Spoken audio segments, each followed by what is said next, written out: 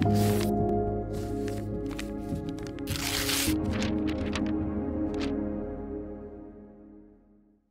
morning, parents. This is the second edition of Monday Morning Meditation. These are videos that are to help you in your parenting in the upcoming week. Our passage this morning is found in Joshua chapter 24. I'm going to start in verse 14, and it says there, "Now therefore fear the Lord and serve him in sincerity and in faithfulness. Put away the gods that your fathers served beyond the river and in Egypt, and serve the Lord. And if it is evil in your eyes to serve the Lord, choose this day whom you will serve, whether the gods your fathers served in the region beyond the river, or the gods of the Amorites in whose land you dwell. But as for me and my house, we will serve the Lord."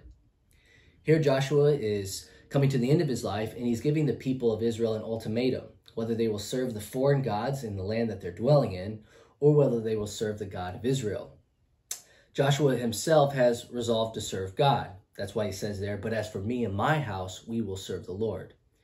He has made this resolve because he understands himself to be a recipient of grace.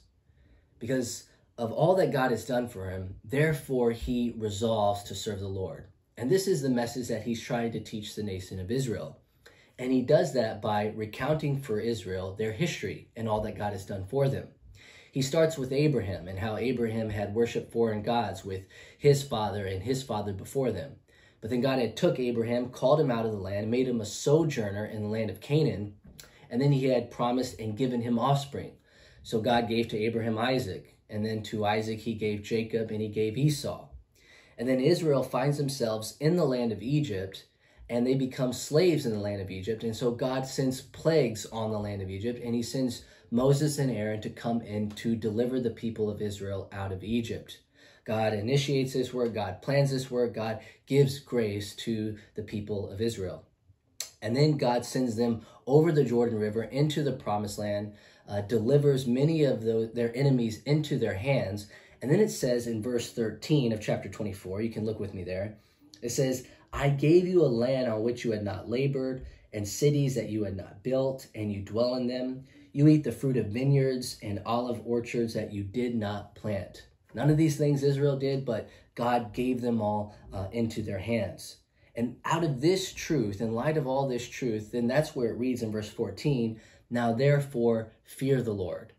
So be in awe and tremble before God at all that he has done for you, all the grace that you have received. And out of this understanding of grace, therefore serve the Lord with fear and trembling. This message is also the message that we read of in the New Testament for us as well. Because we are recipients of grace, therefore we ought to resolve to serve the Lord. Therefore we ought to resolve into Christian parenting. And so one example is found in Colossians chapter 1, verse 13. It says there, Colossians chapter 1, verse 13, that God, he has delivered us from the domain of darkness and transferred us to the kingdom of his beloved Son. Just as God delivered Israel out of Egypt and put them into the promised land, God has delivered us from the domain of darkness and transferred us into the kingdom of his beloved Son. What does it mean that he's delivered us from the domain of darkness? Well, it means that we could not see, that we did not know the righteous way, the path of life. It means that we could not see Christ. We did not therefore worship him and adore him as he's deserving. So we were in the domain of darkness. But then God, by his initiation and his grace, he has delivered us from the domain of darkness and transferred us into the kingdom of his beloved Son.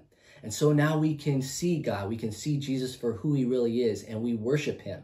And we can see the path of life, the way of life, and now we can follow it and walk in it. This is what it means to be transferred into the kingdom of his beloved Son. And because we are receivers of this grace, then we ought to resolve to serve the Lord. We ought to resolve to Christian parenting. And what does, Christian parenting look like? What does resolve to service of the Lord mean? Well, it means that we conduct our lives and our parenting to honor the Lord.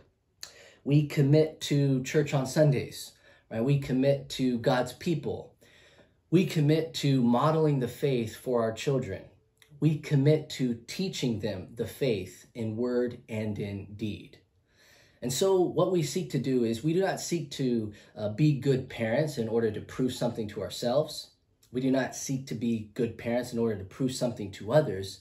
We seek to be good parents in service to the Lord because we are recipients of grace. This week, may we meditate on the grace that we have received in Jesus Christ. May this fill us up and empower us then to resolve to serve the Lord in fear and in trembling. Well, I hope this helps you this week. God bless.